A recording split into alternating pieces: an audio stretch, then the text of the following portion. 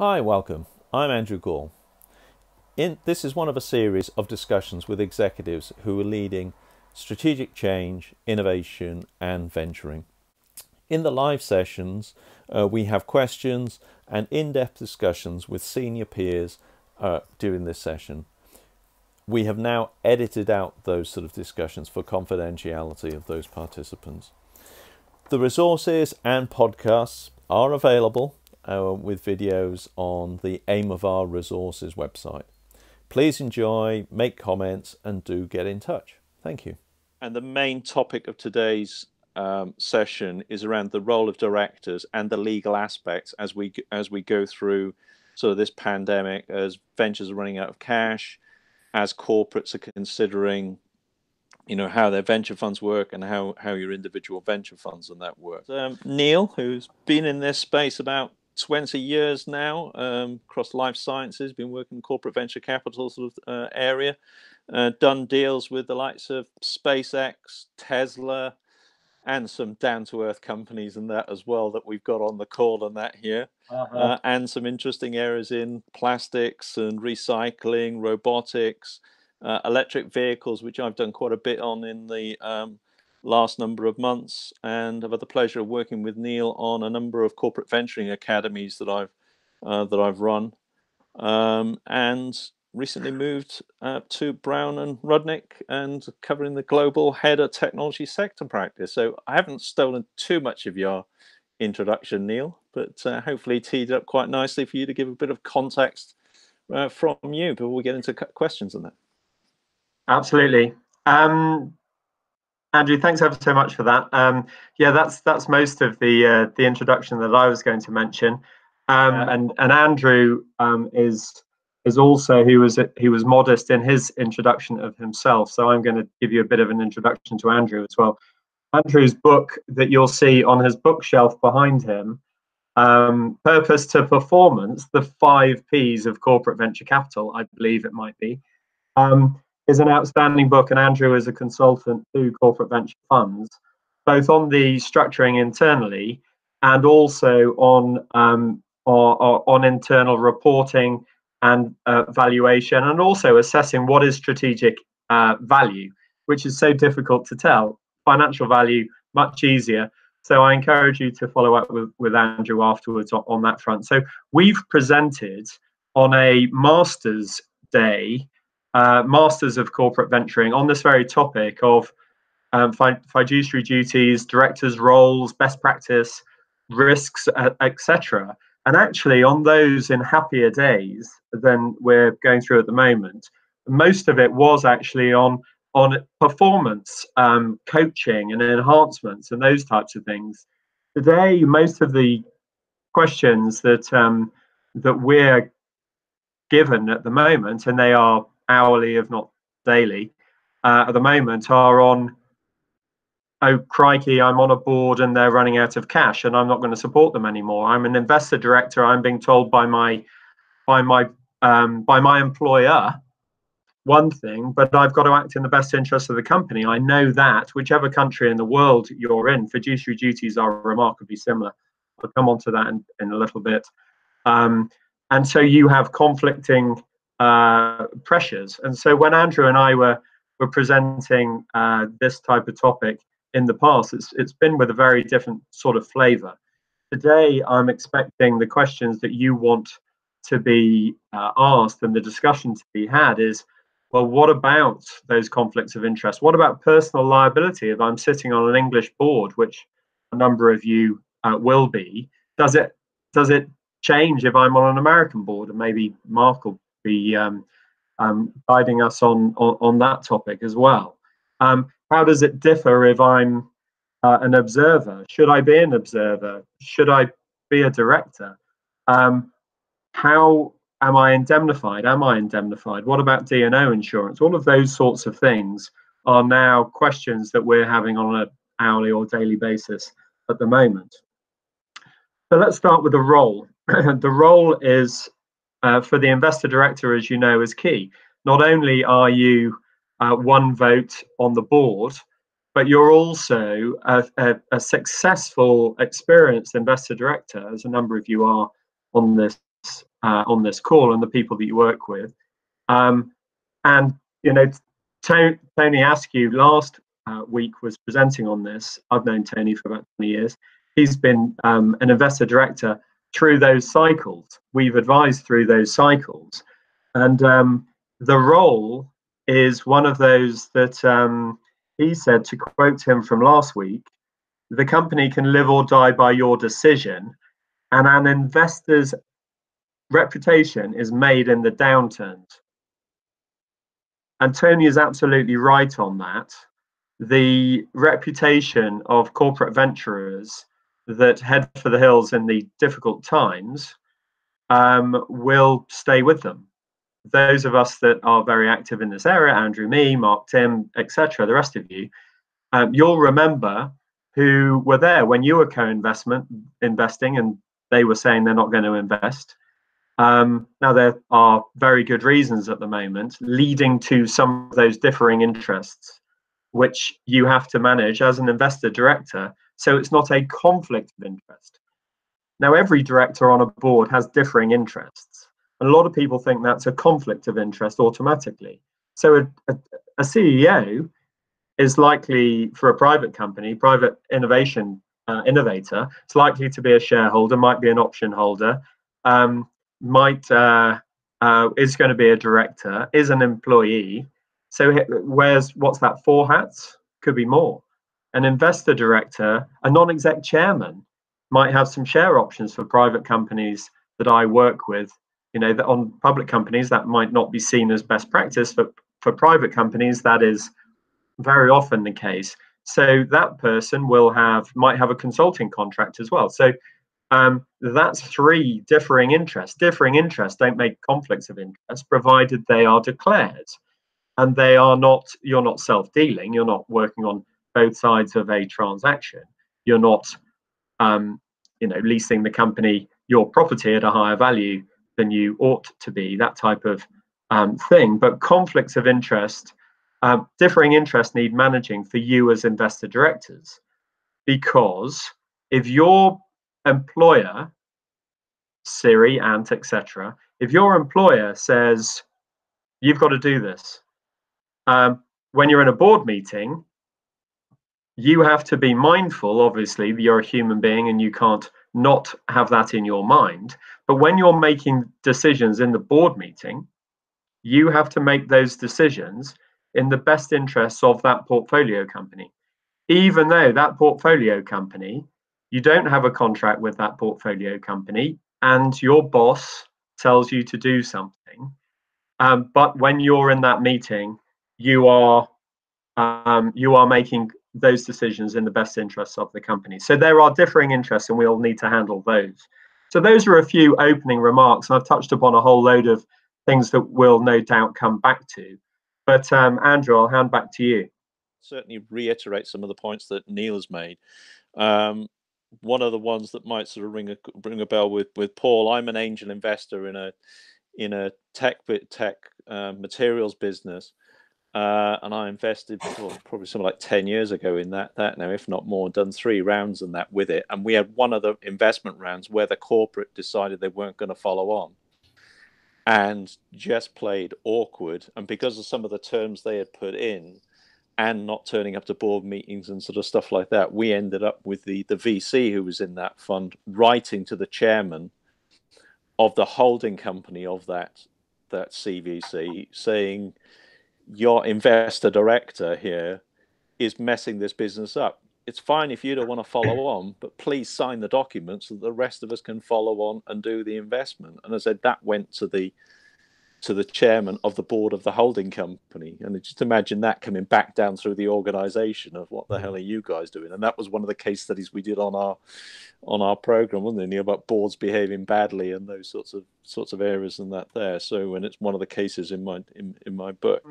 It is frequently the case in the US, for example, that because of the litigious nature and, in my view, some slightly overcautious advice from some of our other law firms in this area, a number of corporate investors, when they invest, they won't take a board seat. They will have have an observer seat.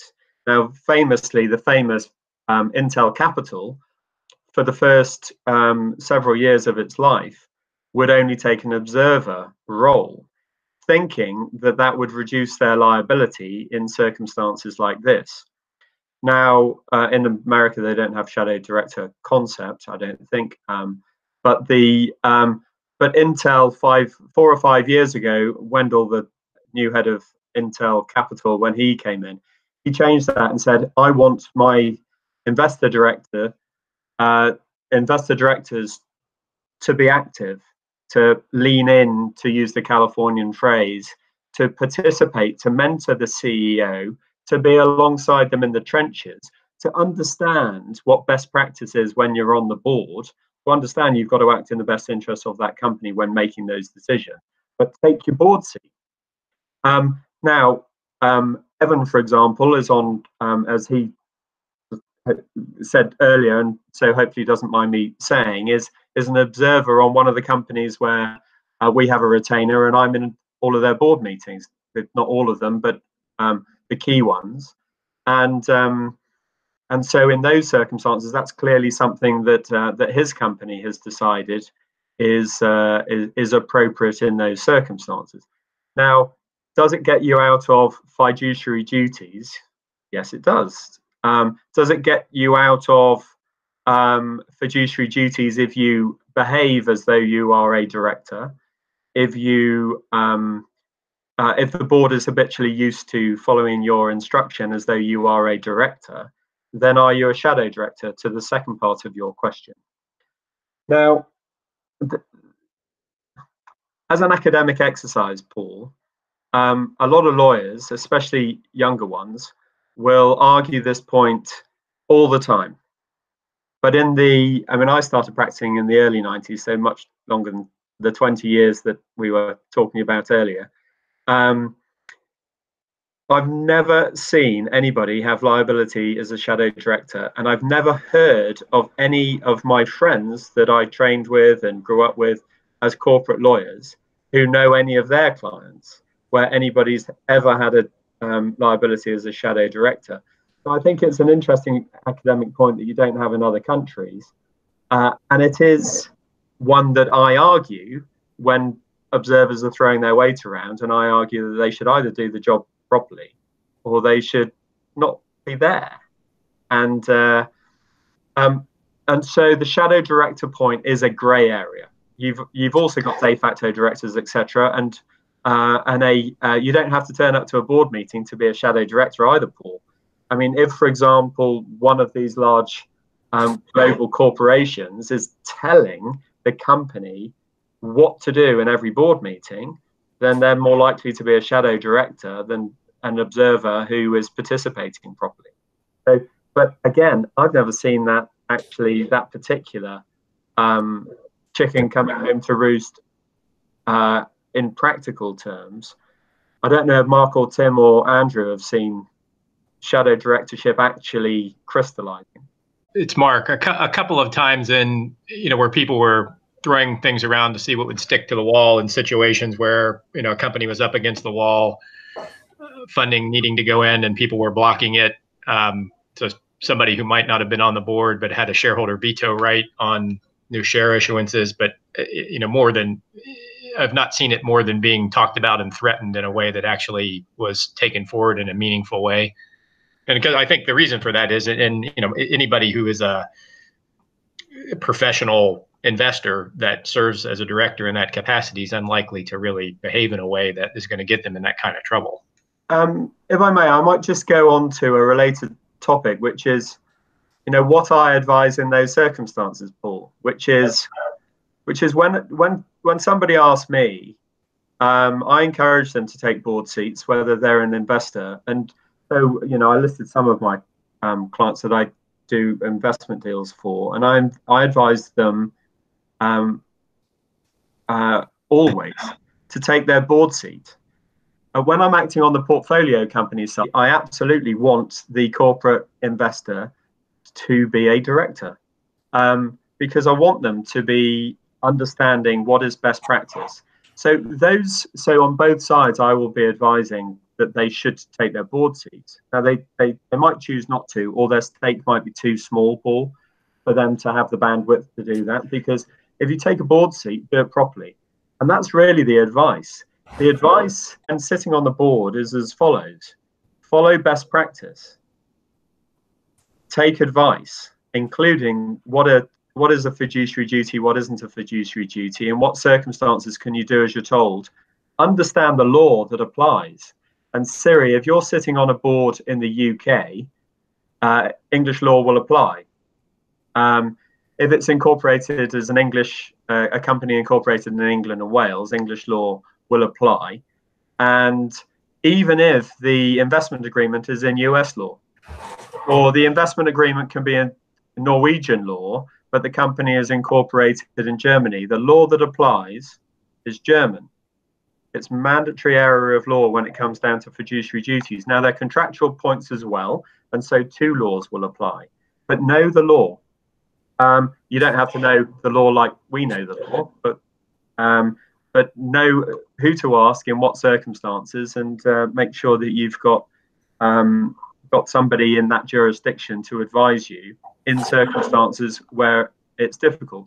Because fiduciary duties law that we deal with globally, the US and all English British Commonwealth countries are common law jurisdictions derived from English law.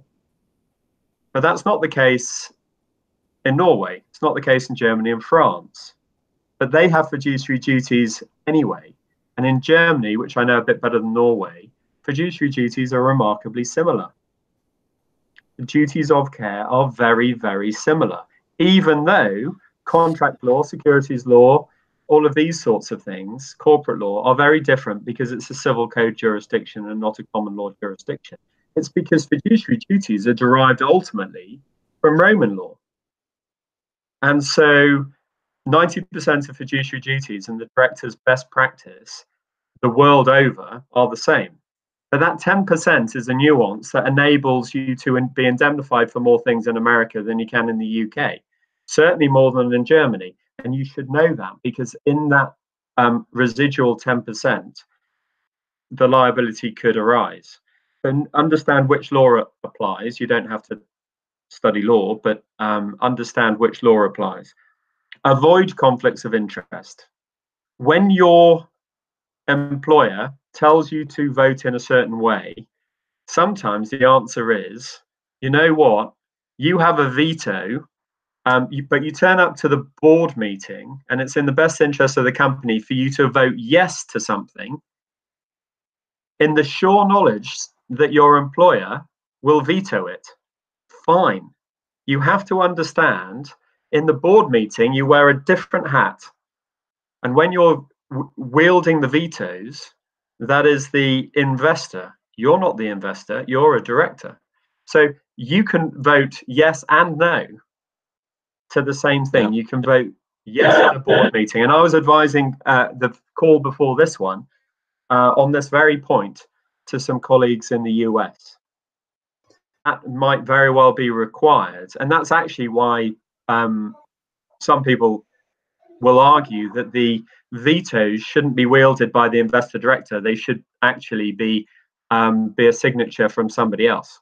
Now, that isn't necessary, but you've just got to understand how to avoid that conflict of interest. The key image that was part of this this talk was having, the person striding between the corporate head office and then with their legs splayed over to the company they were an investor sort of in, which is this sort of, you're torn between your investor, your LP, and you being on the board. No, I was just going to say that that's really useful and interesting context, Neil. Thank you. And I think the idea of kind of voting yes with one hat and then no with the other hat on the same thing is a really important one. I guess the most obvious example that feels like it's likely to arise is future funding and a corporate's appetite or ability to provide follow-on funding through current crisis, and that, whether that's because of the corporate's current position or because of underlying concerns around the quality of the business prior to the COVID-19 crisis. But I guess managing any insights you have on managing that, specifically around funding conversations where you may have an investor director or a board observer where we're a corporate maybe or investor may be clear that they are not intending to provide follow-on funding, but from the company's perspective, they clearly do need to raise funding, and managing that potential conflict. Raised a very good point, not least because it's the issue that everybody is calling us about at the moment, which is that a number of strategics at the moment, no names, are looking to dispose of non-core assets, and sometimes core assets, to concentrate. This is what happens in difficult times, obviously, for a lot of corporations. They will say, we've got to focus on cash flows today, long-term investments, divisions that are underperforming. We've not made decisions about those sorts of things, and the venture fund will then very often fall into this. Now, the average longevity of a venture fund is only 4 years. The average longevity of a 10-year LPGP fund obviously is 10 years, and so the strategy can often come down from the global corporations saying, not only you're not going to make any new investments. That's the first thing, which is generally what is happening at the moment. Most of my clients are not doing new investments that they're not already invested in. Second one is, are they going to follow where they are already an investor director and an investor? And then thirdly, a number are considering whether that venture fund is a non-core asset that they're going to dispose of even. So strategies change, and we are realistic that the decision makers on the venture fund are very often not the worldwide CEO of the global corporation, usually aren't. And so, or they're told by the CFO, or they're told by Treasury, or they're told by their funders that they have to change their strategy. Now, when they were set up in the first place, if they had listened to Andrew or my advice when consulting on the formation at the beginning, to be a long-term investor, you need to be autonomous. Then you'll make those decisions on an autonomous basis, not on a short-term basis because of the needs of the global corporation. However, that's easy for us to say. That's not necessarily what's going to happen at the time. So it is a daily issue that we have today when advising both sides of this, that most corporations don't particularly want to. Most investor directors, fund managers in the corporate funds don't really want to go to their investment committees or their mothership, their LPs, to say, can I have some money today? Because they know that people have been furloughed and there are redundancies and divisions are being shut down. It's very, very difficult. Now, and provided when you go to that board meeting, you are mindful that when you're in that board meeting, you are a director of that company. You should declare your interests, that you are also representing, you have an employer, and you're representing your global corporation, but you can vote against or in favor of your conscience at the time. Now, it might be in the best interest of a company, for example, to appoint an administrator, because you as investors are not able to fund that company going forward. But you as an investor might, or you're a strategic investor, you might have a license agreement with that company. You want them to survive. You don't want them to go into administration, or you don't want them to go into administration yet, or you might have a disagreement, or the other way around. You might want them to go into administration. You might want to pick up the assets on the cheap. well, that would be a massive conflict of interest. And in those circumstances, and these are circumstances that are happening daily. It's incredibly difficult to deal with. How you deal with that? Well, understand the roles that you are fulfilling, and you can vote yes and no on the same topic with different capacities. Having the LP being a corporate where the head office has said, no, we've got to furlough people and we're cutting people, then that's going to stop that investor following on in this round. But you, as managing the fund, as you said, or as a director, you have different interests around doing those sort of things. Part of the way of managing that interest that is so directly conflicting is to take advice, and a couple of other practical things. So not just generic, but practical things that you should do today. The first is check the D&O insurance. And everybody says, oh yeah, of course, the company has D&O insurance. As investors, I bet you all will tell the companies that you invest in exactly what sort of key man insurance they should have. And you will also require the company to get D&O insurance. But I guarantee that you have never read the D&O insurance. So I had a company that I do restructurings as well because of the sector I cover. And I put it into liquidation, and it was $100 million, might even have been pounds, £100 million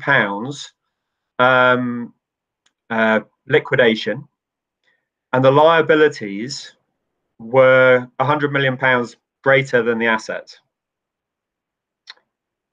The D&O insurance was £5 million, and the excess was £250,000.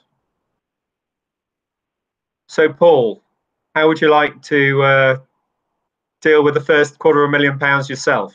In other words, why do people insist on what the key man insurance looks like, but not the D&O insurance?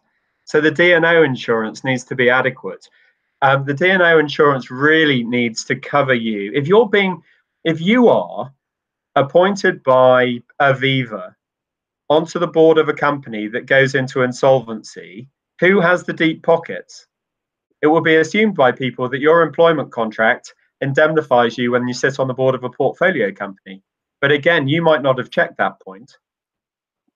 You might also have an indemnity. So in the US, all funds in the US pretty much will ask for the investor director to be indemnified by the portfolio company. But what happens if it's in liquidation? You've got an indemnity from a company in liquidation. And does the indemnity work against breach of fiduciary duties? Well, probably not.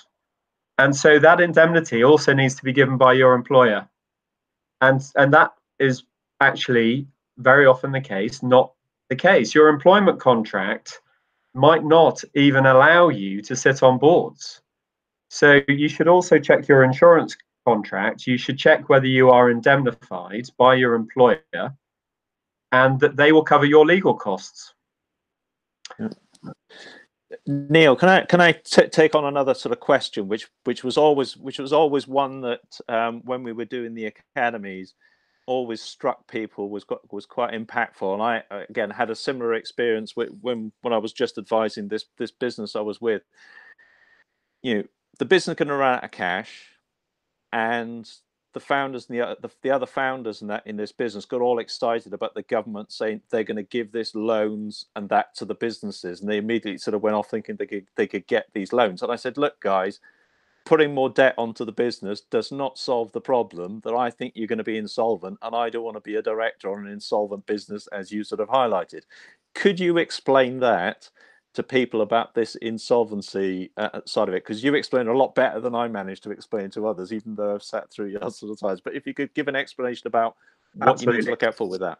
Absolutely. So there are only two ways of any company staying in business in the long term: profits or equity.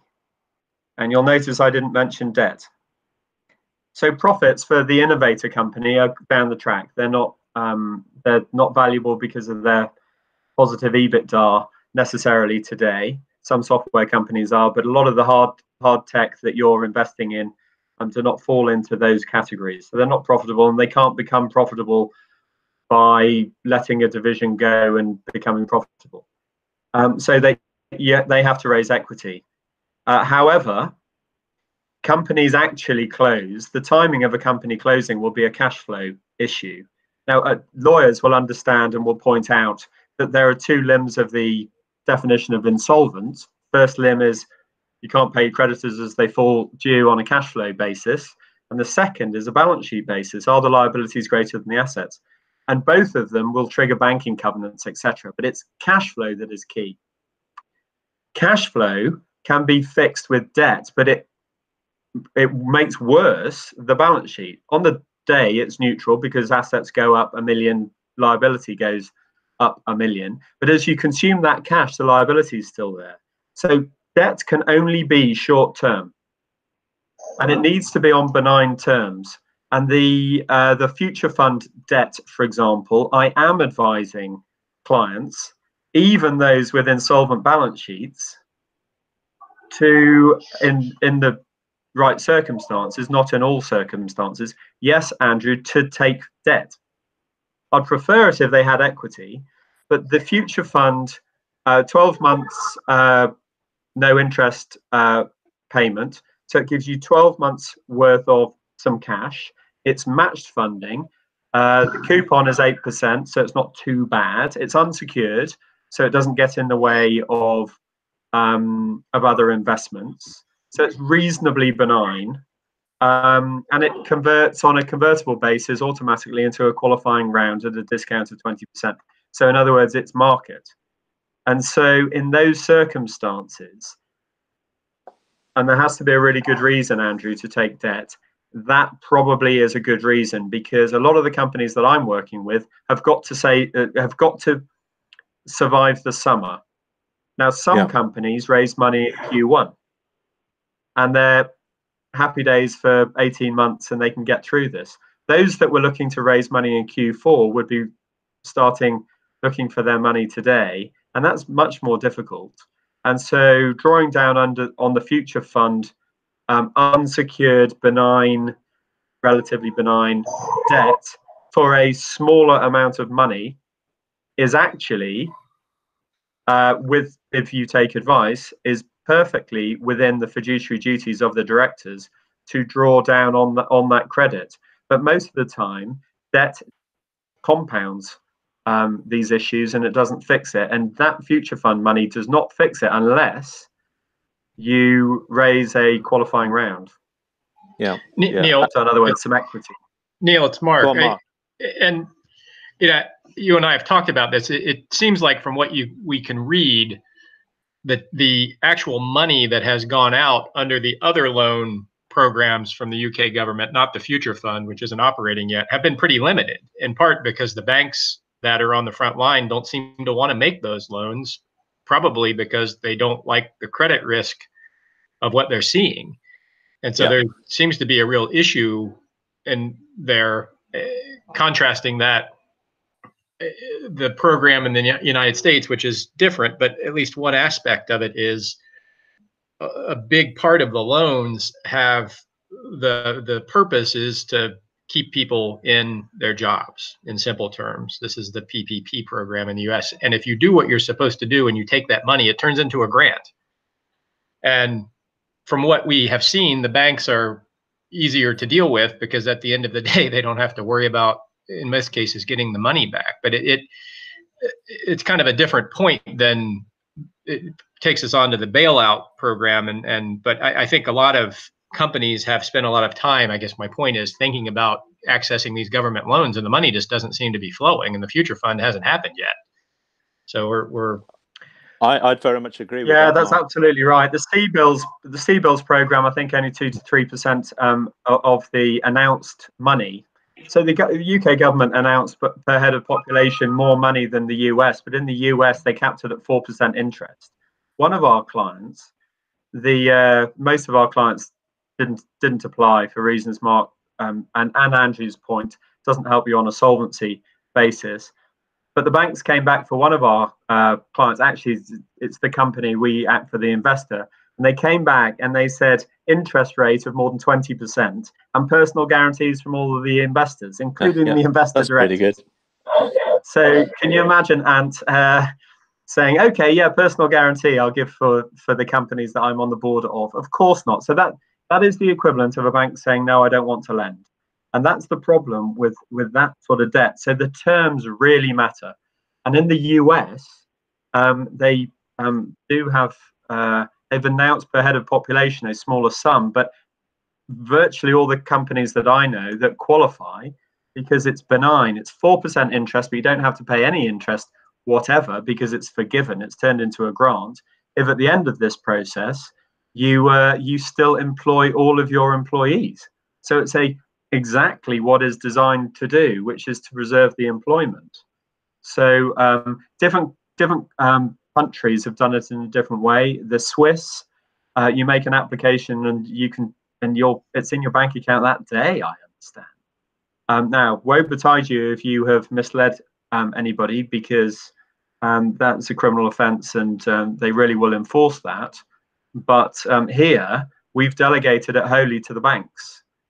And the banks have not been terribly keen. They haven't said no to anybody, or very many people, because they'll be in political hot water. So they've done the equivalent, asked for personal guarantees, and they know that nobody's going to say yes. Countries, is that because the UK is effectively, that scheme is only 80% guaranteed by the government, and so the banks are taking on, still 20% of the risk in effect? And is that different in other countries? Yeah, it is. It's different in Switzerland and Germany, where there's 100% guarantee, and the Chancellor announced that it would be 100% guaranteed here. But the problem here is only that in part. It's also that there's a 100% delegation to the banks to set terms, so they can set any interest rate they like. Now, that's not the case in other jurisdictions where the interest rate is capped at a low level. So that's why you end up with, companies that should have debt already will already be banked and have a revolving credit facility, etc. And that's why there's been so little take up. So it's actually not been structured properly. So I'm hoping that it will be restructured. I'm actually hoping that the next announcement will be a relaxation of a stimulation on the equity side and not just the debt. Yeah.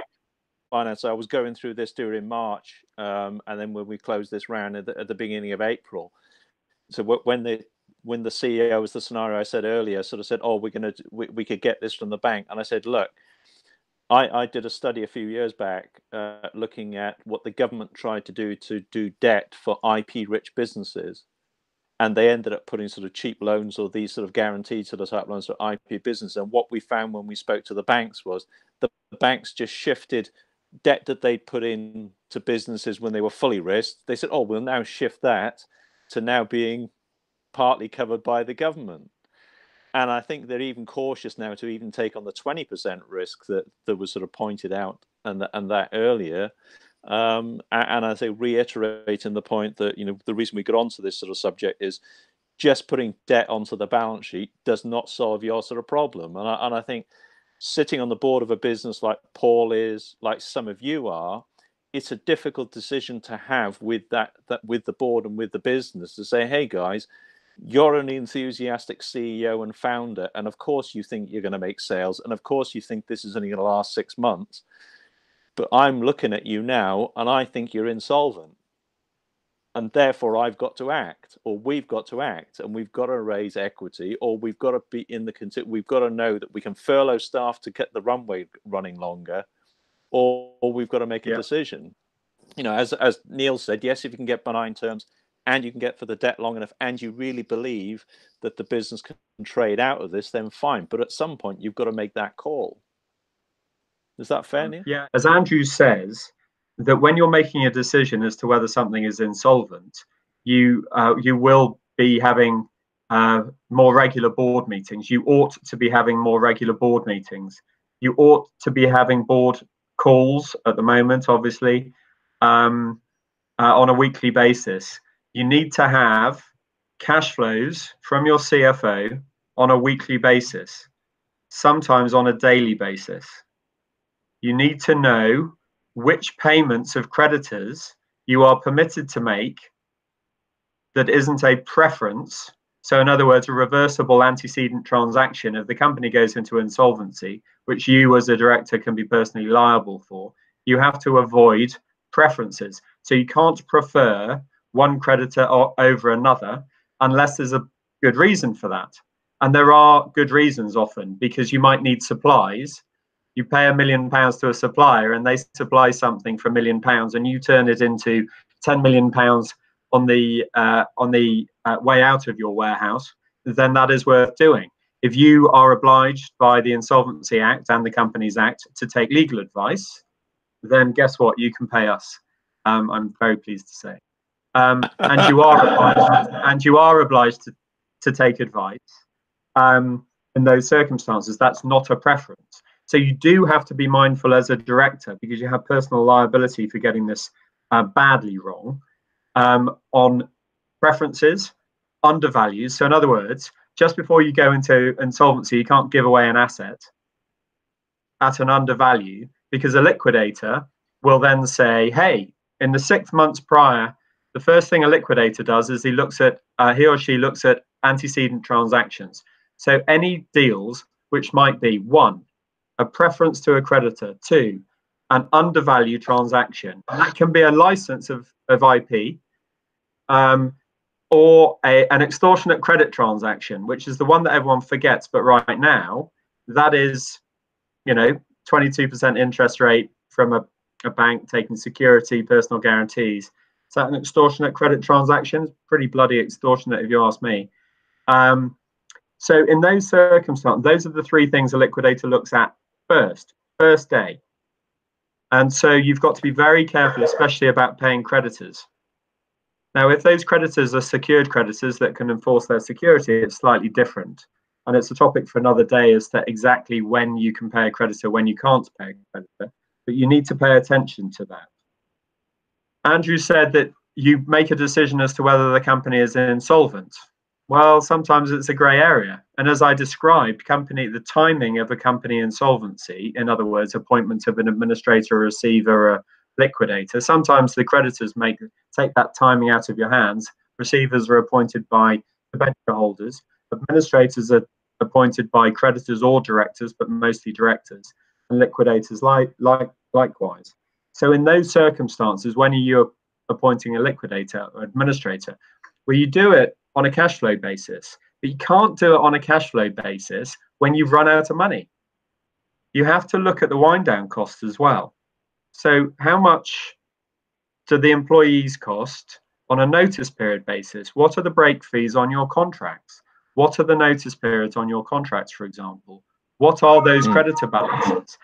It's not enough to be flying your plane and until the moment it falls out of the sky because for want of fuel, you're obliged to stop somewhere to refuel at the last possible moment, maybe. But after that, that's when you appoint an administrator, sadly, not when you've run out of fuel. Yeah, great point. That'll be a quote for the next one, Neil. You were picking up quotes from Tony. I think that's a great one to pick up on that from you when you run out of fuel. In the context of you've referenced the PPP and other sort of public funding that's available in the current environment. What advice would you have for us on how to handle a situation where you have a mix of different investors in the company who have different views on whether public funding should be taken or not, and how to navigate that situation when you could have people like ourselves who are considered to be sort of deeper pocketed individuals, and then you may also have sort of smaller financial funds who may not have, or private investors who won't have the same sort of reputational aspects to consider when considering whether to apply for public funding in the current environment. Thanks. This is coming up a lot, and sometimes it's the other way around. Sometimes it's not the large corporate just because they have the large balance sheet. Sometimes it's the large corporate that doesn't want to invest, and moving away from non-core assets, which sadly some corporates will see the venture funds in that category and not support follow-on rounds.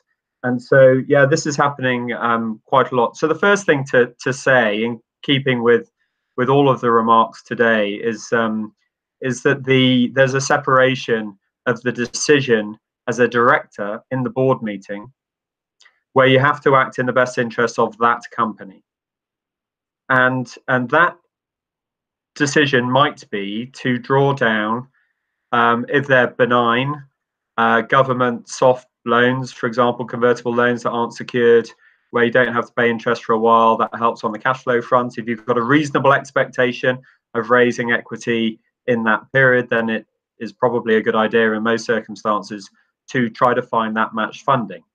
Other people might not have the wherewithal or the interest to invest. Now, that is a different question, and it's a different capacity. And so those conversations can be in the same meeting, but please explain to everybody when you are speaking that that you are speaking now with a different capacity. It is best practice to do that outside a board meeting.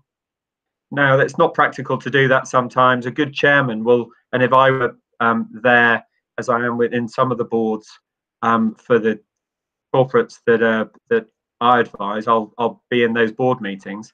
Then in those circumstances, then the lawyer can intervene and say, well, actually, you know, it's better for the minutes for this to be off the minutes. It's a conversation qua investor, and then you're not it's not a grey area as to your fiduciary duties. You might have missed at the beginning, we were explaining that you can vote for something as a director and then veto it. It's perfectly logical to have different capacities, and in each of those capacities you make a different decision. For the benefit of others, another aspect or another element of how we deal with it internally is we have a separation of duties as to who holds the director role and who controls the shareholder responsibilities. And so depending on what the issue being considered is, if it's a director issue, it goes to the director. But if it's a shareholder investor issue, it goes to a different person to decide. I wish everybody would follow best practice like that, because that is absolutely bang on. A couple more remarks, if I may. In the context of, we were talking about the best interests of the company. And most people will repeat that. All of you that sit on boards will know that you have to act in the best interests of the company. But few people ask what that means until it becomes confused. And in insolvency terms, it does become confused, because the best interests of the company have for hundreds and hundreds of years as common law until it was codified in the Companies Act 2006. The best interest of the company was the company as the interests first, the interests as a whole of the shareholders. So as a whole, not your shareholder, but interests of the shareholders as a whole. Now, as you know, in the Companies Act 2006, which actually came into force in 2009, there's also a list of others that you could take into account: stakeholders, creditors, employees, etc. And those are part mandatory, part voluntary, but it's shareholders as a whole, and not your appointer. Now, that's something you all know. However, if you're in the twilight zone of insolvency, so you're in this situation, as Andrew said, you might or might not be insolvent. You might have triggered one test but not the other. You might have enough cash. You might have enough cash to raise equity, and should you continue. When you're in the twilight zone, which is what all practitioners call it, if you're in that twilight zone, your first duty when acting in the best interests of the company is no longer to the shareholders, it's to the creditors. And your your appointer is not a creditor. Typically, you might have a loan, you might be a creditor, but generally you're a shareholder. You now have no interests. When you're making your decision as to what is in the best interest of the company, you then have to make the on top of the shareholders is creditors, and those creditors' interests then will be guiding you as to that decision. If you don't follow that guidance, you will be in breach of your fiduciary duties. It's different when you're in the twilight zone. So in the twilight zone, creditors first. As a quote directly from the Insolvency Act, you have to take every step to minimize losses to creditors. Now, anybody familiar with English law knows that it's very unusual for English law to say every. It normally says reasonable or every step to minimize losses to creditors. Are you taking every step to minimize losses to creditors? And that might mean raise a bit of cash flow on the future fund to do it. But there's got to be a bloody good reason. And does it minimize in your reasonable assessment? Is it a reasonable assessment that it is every step to minimize losses to creditors? And then for you to decide that you are continuing to trade, your defense to wrongful trading is, and I quote again, a reasonable expectation of being able to avoid insolvent liquidation. If you don't have a reasonable expectation of being able to avoid insolvent liquidation, even in a year, you close today. And every board meeting to cover your legal position, there's no law against being a director of an insolvent company. There are laws against being negligent, taking unreasonable decisions, not taking advice, obviously fraudulent. And in America, for example, personal liability will accrue if you're fraudulent, but not necessarily in other circumstances. But in the UK, you have to have a reasonable expectation that you can avoid insolvent liquidation. And if you do not have that in any board meeting, which now, as discussed, we're now in weekly board meetings or weekly board calls, you need to pass that resolution each week. And if you pass that resolution each week, the law will not second guess that decision unless it is ridiculous. But pass that resolution and minute it. And as discussed, you'll have had the cash flows from your CFO. You'll have an update from your execs. You'll make that decision and you'll pass a resolution. And if you should take advice from insolvency practitioners, will always take a pre-appointment role. We're working with all the big four and Grant Thornton and others on pre-appointment roles right now, where they're advising boards, as am I, and Tim and Mark, on their on that twilight zone, the nuance as to whether or not you have a reasonable expectation in these circumstances of avoiding insolvent liquidation. I'd like to move it on slightly forward as well, Neil.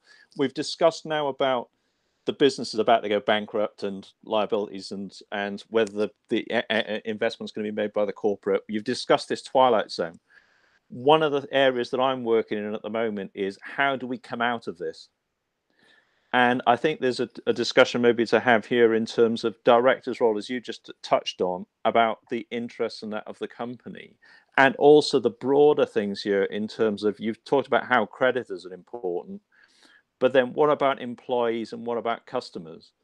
And now coming out of this, one of my businesses at the moment is getting face masks from China. And the discussion we're having with companies about, should your staff and should your customers be wearing face masks? And what are the processes when you start coming out of this and you ask the employees to come back to work into the office, into the factory, and you start dealing with other people coming onto your site? And it's really interesting, and I'm sure some of the people on the call here, I know some of the corporates that I work with, it's a disciplinary issue if you don't hold the handrail when you're walking around the offices and around the factory. What is the situation now I'd raise with you as directors in your startups and in your corporate? What is your situation now as a director in making the decision for responsibly opening the business and putting your staff and your customers and your suppliers at risk? with this situation, we've got all these layers of health and safety on here as well, which, you know, that is a slightly different topic than what we started this on from an investment side. But when you're sitting as a director on the board of some of these startups, and the reputational risk, which was partly questioned earlier around health and safety, is maybe more of an issue than even the liquidation sort of point. I think it's a great point about the reputational side of this, because habitually there are areas of law, insolvency being a key one, where there's personal liability for the directors and the investor directors. There generally won't be in the circumstances of the employees coming back to work and making a particular decision as a board that they'll come back to work, and if there's not PPE, whether you have personal liability, typically there wouldn't be. Now there might be some personal liability that there might be some areas of health and safety in some jurisdictions where there is personal liability for directors. But in these circumstances, there typically wouldn't be, or three of the biggest companies in the world, then you have reputational risks associated with that, which is why have a health and safety and environmental schedule. You might have governance schedules that are key from a reputational point of view that you see as just as important as any other clause in your contracts. You might now have to deal with a slightly different health issue. The first one we did in this series actually was with Olivier Garel, who is head of Unilever Ventures.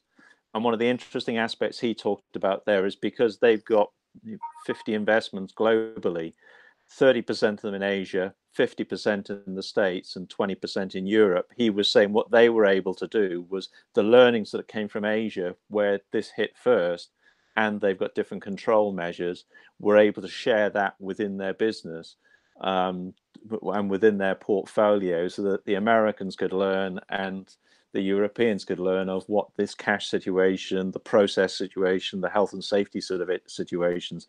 So they being on the board of their startups was able to share those sort of insights and dealing with this across a lot of the aspects we talked about today and that as well. So we can probably make that some of the insights from Olivia available as well. A really fruitful discussion, and I really appreciate you taking the time to set up the event, and Neil for all your guidance and information. I thought it was great. Free to go back and look at the Eventbrite site and sign up for those, and we really appreciate your contributions, questions, and all that we've had today. So Neil, thank you very much. Is there any final words on that from you? I was just going to offer to everybody. There's a checklist that I've handed out after Andrew's events in the past. It's a one-page checklist, universal to all jurisdictions. That as an investor director, that you can go down.